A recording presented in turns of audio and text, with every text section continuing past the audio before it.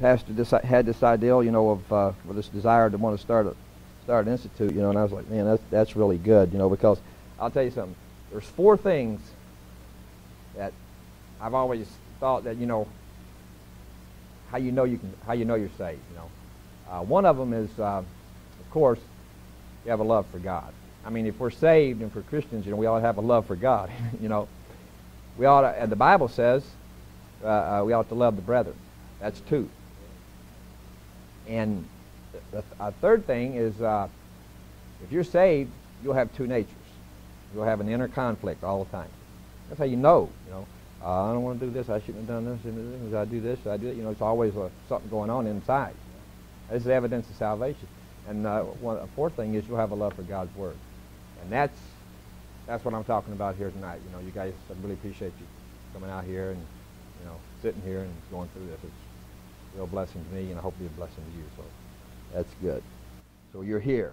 So that's great. All right. Let me get my introduction here thing to the book of Romans. Of course, is what we're going to be studying. The book of Romans is one of the main books in the New Testament, and it's one of the greatest books in the Bible. It's the great evangelical book on salvation. The theme of the book of Romans would be justification by faith. That'd be the theme. As a matter of fact, I'm going to put that down, justification, here, because I'm going to put some other words down with that. I say that'd be the theme, but it'd be the justification by faith. How you get justified is the righteousness of God, and that's just all through Romans. So, you say the righteousness of God, justification by faith. So, Martin Luther, everybody knows who I'm talking about here. I'm not talking about Martin Luther King. You know that, don't you? Martin Luther and the German reformer. His two books that he loved was the book of Romans and Galatians. The book of Romans is that you're saved by grace through faith plus nothing, and Galatians teaches you that you're kept by faith plus nothing. So Martin Luther's 2 great books. I tried to get a type of an outline for the book of Romans, but I was having a hard time coming up with it. Like, for example, we'll see as we study it, like the first chapter of Romans is the Gentiles lost. The second chapter of Romans, the Jews lost. And so you want to get it like an outline. The third chapter is, they're all in a mess, So, I mean, I know it's not very, what do you want to call a high church outline there, but there's, the Gentiles lost, the Jews lost, and they're both in a mess. And so the whole world is. Okay, so like I say now, one of the main things is the reason why that you need to know that if you're gonna study about the doctrine of salvation, if you're going to learn how to get saved, how to tell somebody to get saved, if you want to know where to start at for a Christian, you need to start in the book of Romans. If you went to Hebrew, James, Acts, Matthew, that's the wrong starting place. I mean, James says that you're justified by works. So you don't start. And James is written to the 12 tribes scattered abroad. You go in these books right here.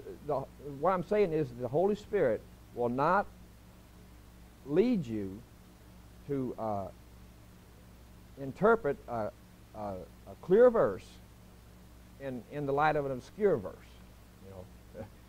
You just don't do that. So Romans is the book for all those doctrines of justification and salvation and all that. We'll see all that in a few minutes.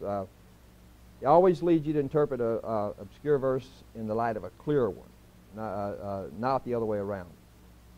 So I don't know if this is. Well, we can put this down here. Okay, Romans has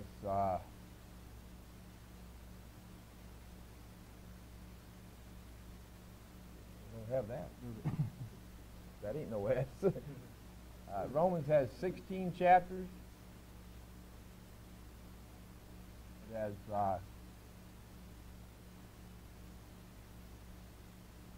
433 verses. Is that it? You got to see. What do you got there? You got the words too? Yeah. 433 verses and 9,000. What is it, brother? 9,477 words. Written. Anybody got a Schofield, the old Schofield reference Bible? What's it say in Brother Bill? 58 A.D. or the time of the writing? Anybody got that? 60? Well, most of them. That Schofield should say 58 because we think it's around 58 A.D. 58 A.D. is about the time of the writing of it. You never can be sure. You never can be sure exactly when he wrote it, but it's right in there. And some of this stuff can become important the time that Paul wrote these things.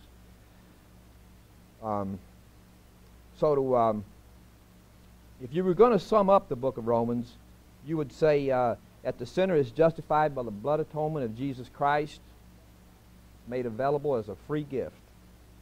A man is saved by grace through faith plus nothing. Now there is one thing I wanted to put down here because all these things are going to be in here. And you'll notice as we study through the book of Romans that you'll see, can everybody see the board so far?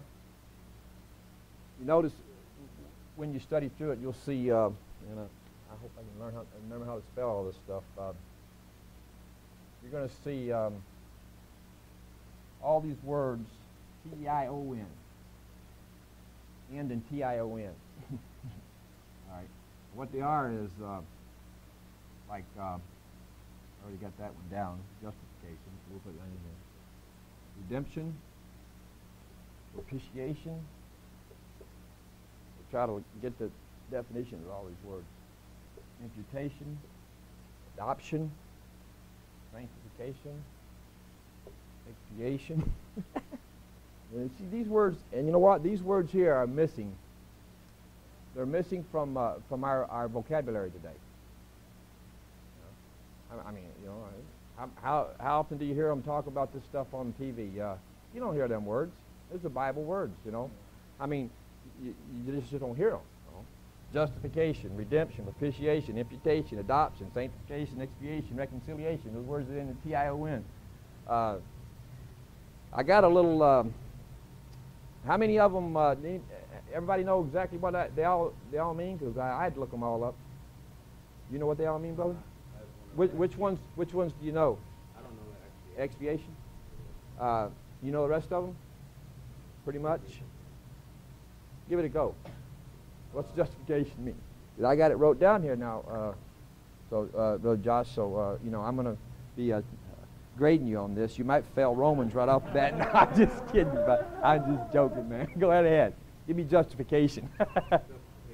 Yeah, that's just as if I'd never sinned. Yeah, that's good. Yeah, that's right. Justification from guilt and punishment, an act of free grace by which God pardons the sinner and accepts him. Justification. All right, redemption. Repurchase of captured goods. That's it. Let's give somebody else one. I think you know them all. Somebody else give me a definition of propitiation. Anybody? I got it wrote down. So, all right, just a minute. Let me get it here. Let me find it here. Propitiation. All right, go ahead. The act of appeasing wrath and it's of an offended person. The atonement or atoning sacrifice offered to God. Propitiation. How about imputation? That's a good one there, man. Imputed righteousness. Imputation. Imputation. How about you, Tony? Got imputation? Yeah. The act of imputing or charging. You know.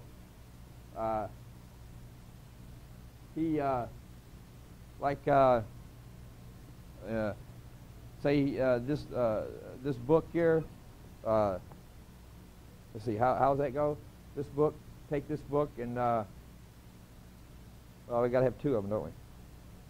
Yeah. One of these books is book of my life. One of them is Jesus Christ and everything He's done, His life. One of them is Ken Fuson, his life, everything that he's done. One's got my name on it, one's got Jesus Christ's name on it. He switches books with me, takes everything that I've done, and I get his book. I mean, that's imputation. I mean, he imputed righteousness. And adoption, of course, is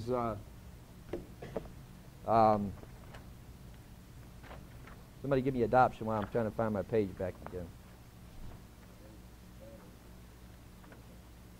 Yeah, adoption is the taking and treating of a stranger as one's own child. God taking sinful children into His favor and protection. Adoption. How many we got there? One more. How many more we got to go? 3. Sanctification. Now, of course, sanctification is the act of making holy, purified from sin in the world. Separation, consecration.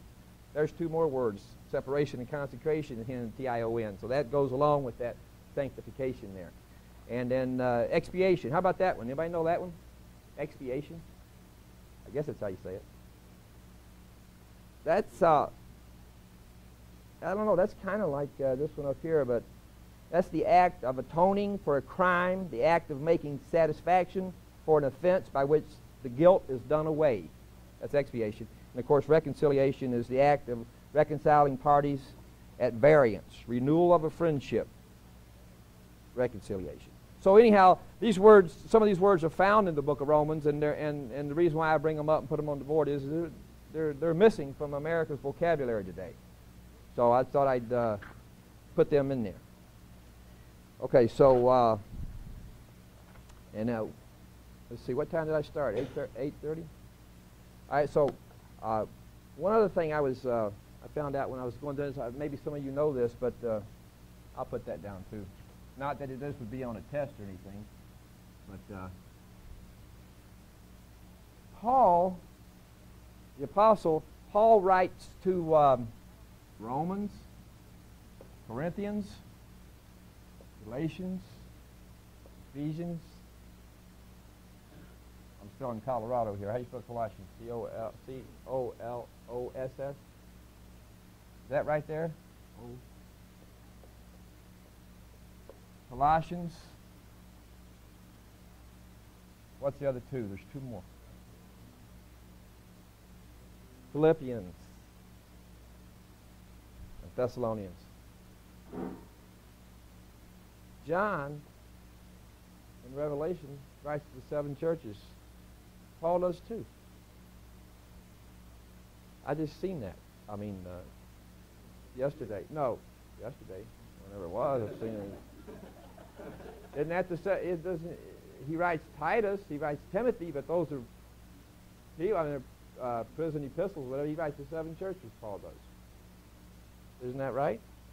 I mean, I know he has 1st and 2nd Corinthians. That's the Corinthian church, the local church there. And there's Thessalonians, 1st and 2nd Thessalonians, but 7 of them. I thought that was, I mean, I don't know what that means, but John writes to 7 churches in the book of Revelation. Paul writes to 7 churches in the Pauline epistles. Okay, so about that, I'll tell you why that I put this here down, this 58 AD thing here. That's important. I'll tell you why it's important, because in the book of Acts, we know at the end of the book of Acts, Paul goes to Rome. He appealed to Caesar, and he goes before Agrippa, Festus, and Felix, or whatever his name is, I don't know. Anyhow, he appeals to Caesar. He has to go to Rome.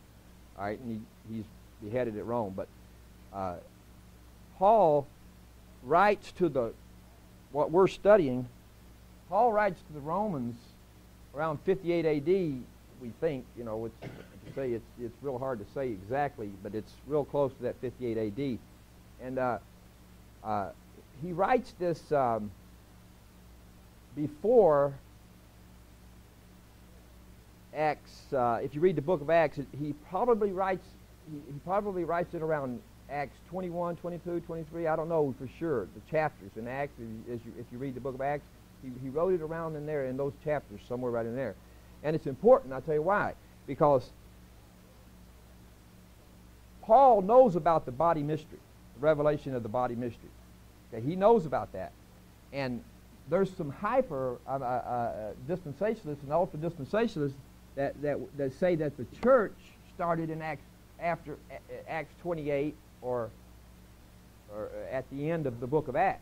Well, Paul wrote to the Romans. He hadn't been there yet. He wrote to them, and it's around 21, 22, chapter 21, 22, 23 of Acts.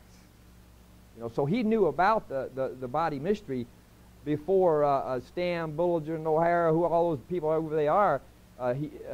That's important to know that. It's just, this is all still introduction here. I'm trying to, I don't know just how much notes I got. So, is this all okay to do this introduction here? Okay. Okay, so Paul writes to, oh, wait a minute now. Let's see, now, has everybody got that down there? Because I might have to erase something off. I mean, I don't, not necessarily saying that you have to put all this down. I'll kind of, like I said, I'd kind of let you know, Paul is the apostle to the Gentiles. At the time of this, at the time that he wrote it, of course, Rome had Roman citizens in it, and they say that at the time that he wrote this, he's writing, when he writes to the Romans, that's covering Europe, Western Europe, Italy, Spain, France, England. The Romans, I'm not for sure about that, but I mean, I think that they kind of like pretty much had that whole place. It's the Roman Empire in there. And we'll see later on, you know, the gospel, the Christians at Rome had, you know, matter of fact, it's in the first chapter. He talks about how that the whole world, you know, he's heard of their faith throughout the whole world. So they were putting it out. The Roman Christians were witnessing Christians. So, you know, it was getting out.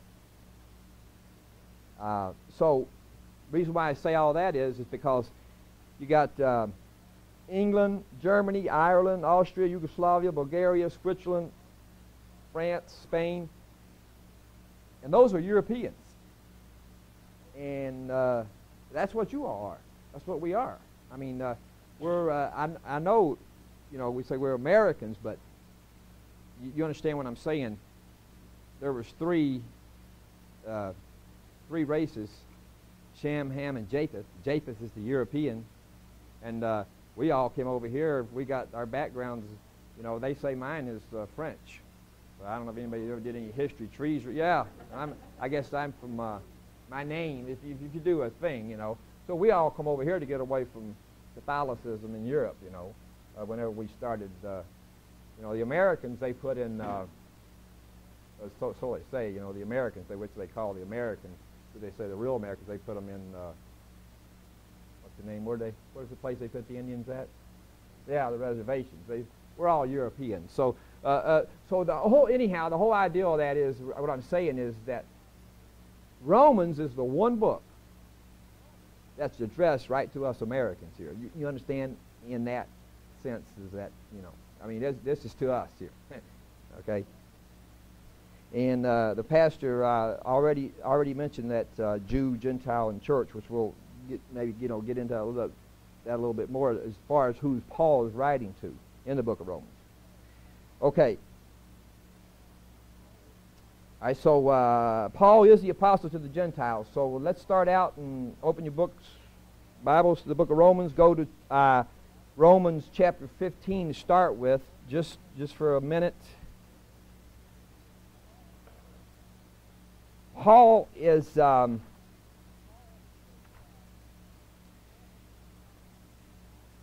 he's the apostle to the Gentiles. You'll see in Romans chapter 15. I got this here on the thing here, so I can go right here to it. I got it printed out on my printer.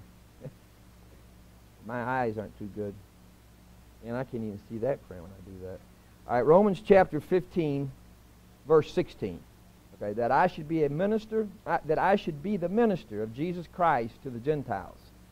Verse 8 of that same chapter. 15:8 says that Jesus Christ was a minister to the circumcision.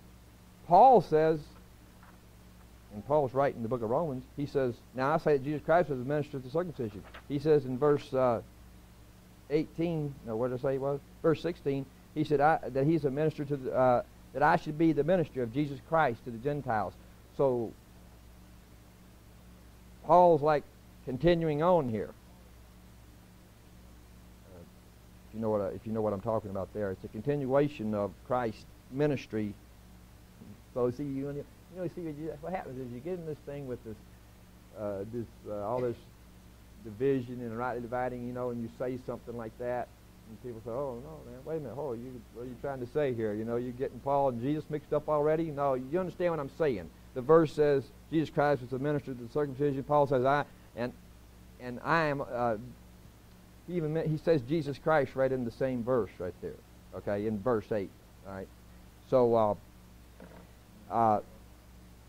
right, the minister of Jesus Christ to the Gentiles. So go flip over to 1 Timothy chapter 1. 1 Timothy chapter 1, and somebody find verse 16. Maybe read verse 16. Albeit for which cause I obtain mercy, and you first Jesus Christ and was all long suffering, for pattern to them who have to believe on him life everlasting. Okay, Paul's a pattern. Paul is our pattern. 1 Timothy 1:16. Jesus Christ is the minister to the circumcision. Paul is the apostle to the Gentiles. And in 1 Timothy 1:16, he says he's a pattern. So Paul got baptized. Paul was water baptized. So you got to. Wait, you know what? I'm just thinking about something. Let me ask you guys a question. Does everybody in here know and understand? I know some of you do, maybe some of you don't. I'm not sure. Just what is a hyper-dispensationalist? You guys all know. So Matt, you know. Josh, you know what a hyper is. I know Tony knows. Everybody? Eric? No? No. I've heard the word a million times. So see, when I say that what I just said there about 1 Timothy says that Paul's a pattern, that he's our pattern, and Paul was water baptized. You read in the book of Acts when he goes down there in what the guy's house and the scales or whatever it is, after he meets the Lord on the road to Damascus, they fall off his eyes and he can see. And you'll see right after that verse, I think it's right in there somewhere where Paul he gets baptized. So he's, the reason why I asked that about the hyper, they either say hyper or ultra dispensation.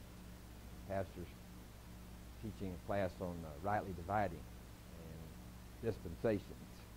Okay. Well, hyper dispensationalists, I'll just say this about them.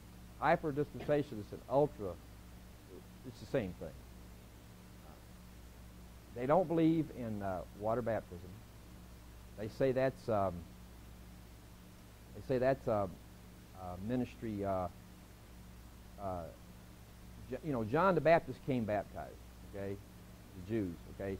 Well, the hyper-dispensationalists say that the water baptism is something that the Jews are going to need to do in the tribulation. Okay, and that when Jesus Christ says in Matthew 28, go into all the world, baptize, preach the gospel, baptize them in the name of God. You have to go through the book of Matthew. But anyhow, my point is that the water baptism, they don't believe in that. What else is it? They don't believe in deacons in the church. What are they? Are they just people that don't believe in God? Well, most of them are, the hypers are, they're Stam, Bullinger, and O'Hara. They got this certain, they've been around a long time. There was an upsurge or a whatever of them back in, say, 1980s. They started really hearing about them again and everything. And they're ultra grace, okay? The Baptists, we baptize in the name of the Father, the Son, and the Holy Ghost. Paul was baptized. Jesus was baptized. All of his converts were baptized. See, you mix truth with false, and you mix it up. See, and so they say just this is we live in the age in the time of grace here. You're saved by grace through faith. That's correct, absolutely right. You're grace plus nothing. What's Ephesians 2:8? Is it 2:8? For we are saved by grace through faith, and that not of yourself. What's that? How they go? Not of works, lest any man should boast. Grace. And we are. That's one of the dispensations that the pastor will talk about. The age that we live in, the grace. But so when I say when it had you read the verse in Timothy, Paul says he's a pattern. That's Pauline epistles. If they say they're Pauline, and they say, oh, that's another thing. They say we don't use nothing in Genesis to Malachi. That's Old Testament. We don't use Matthew, Mark, Luke, or John. That's also Old Testament. That's Jesus preaching to the Jews. We don't use Acts. Acts is a history book. We use Romans, Corinthians, right through to what is it?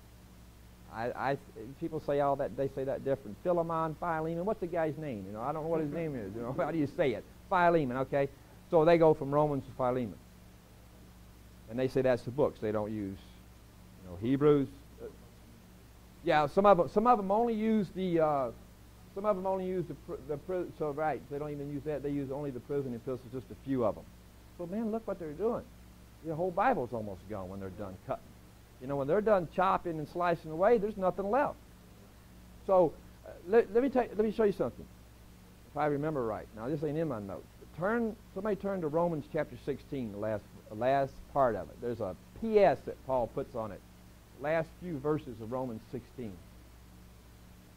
I think it's like how many verses are in that chapter anyhow?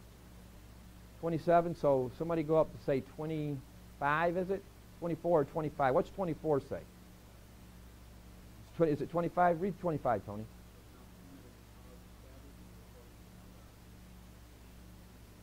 Hold it right there.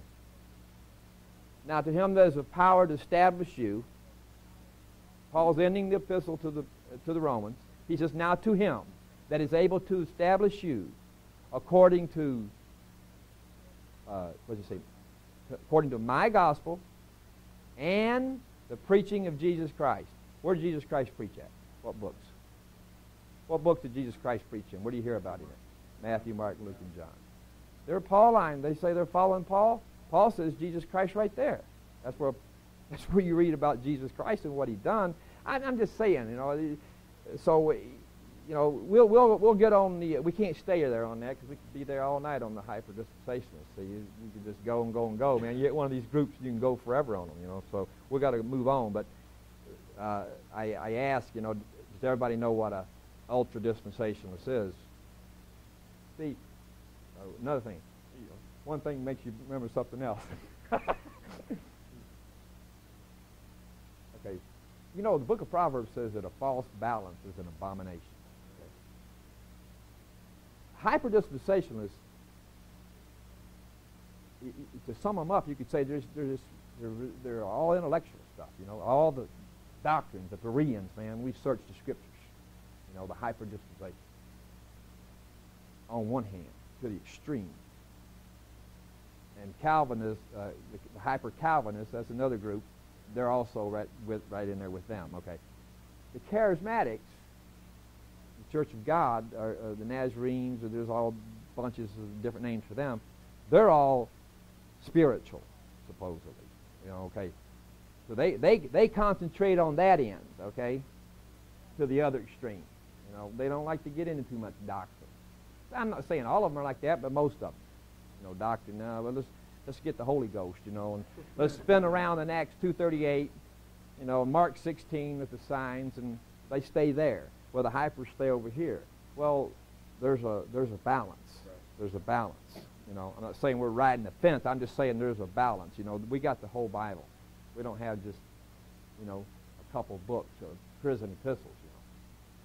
So that ain't none of that. The last 10 minutes isn't in here, so I don't even need no notes really. Actually, I guess I can just, once you get started here, you can just go. I thank the Lord for that. Thank the Lord. All right. Now, the pastor did mention already in there about the. When Paul writes to the Romans, he's writing to the three classes of people. Paul's writing to unsaved Gentiles. They're there. You'll see that in a little bit. He's writing to unsaved Jews, and he's writing to the Christians at Rome. Three different. There's now remember this. So even though that these people are, we say Paul, these are Gentiles that are saved. But what's the Bible say? There's neither Jew nor Greek. Okay. So that's the Christian. That's the church. There's neither Jew nor Greek in Christ. And now there's people that are not in Christ, and they're lost. They're the Gentiles. And then there's the Jews. The oracles of God were given to. So there are three, and you have to make a distinction there. You have to ask yourself, when you're going through that Bible, you got to say, who is speaking? To whom is he speaking? Is he speaking to Israel, the Jew? Is he speaking to the Gentile nations, or is he speaking to me, an individual, a Christian, born again in Christ? So, if you don't, you get reading, and you could get something completely off. As a matter of fact, I'll show you something. Go to Romans chapter 6, verse 23. Everybody should know that verse. This verse is really used a lot in soul winning, witnessing. Romans 6:23. What's it say? For the wages of sin. Is that how it starts out? Wages of sin. But the gift of God is eternal life through Jesus Christ our Lord. If you read, now we use that in personal work. Okay? But if you read Romans 6, and you read up through there, you just start looking up through there at some of those verses there, you'll find out that well, the wages of sin is death. Paul's talking, what he's talking to is Christians and stuff coming down through there. Well, we use it as, you understand what I'm saying by that? That's dressed to, see, so right there, I'm making that, giving you an example there on that. We use it for, but that's addressed. I think that pretty much that whole page or half a page, the chapter down there he's talking to Christians there. For the way, you Christians can get messed up, man. Then one other thing before we actually go right to the book and start getting the first verse. One more thing. Paul is the apostle to the Gentiles because they reject God the Father in the Old Testament. The nation of Israel rejects God the Son. They reject God the Son in the New Testament. Crucify him. Acts chapter 7. Stephen stands up and tells them, he preaches to them about their history. They stone him to death. They kill him. He looks in the heavens. He sees Jesus standing on the right hand of God, all ready to come back. I don't know, Paul is right there. He watches that. He holds the coat for them. And isn't it chapter 8, the very next chapter? Paul gets, who is what we're getting ready to study, Paul the apostle to the Gentiles. Cornelius goes to a Gentile. Peter has to go and tell, God says, hey, Peter, rise, slay and eat. We've got something new here going on. You go, Cornelius, go down there. He's a Gentile. Cornelius gets saved. And so why I'm saying it's going away from the Jews, going away from Israel, from Jerusalem. Now it's starting to spread out. God calls Paul. So they reject God, the Holy Spirit. They reject the whole Godhead by now. The Trinity. Old Testament. The Father, the Son, and the Holy Spirit by then. He says, okay, from henceforth I go to the Gentiles. But God's going to go back with Israel.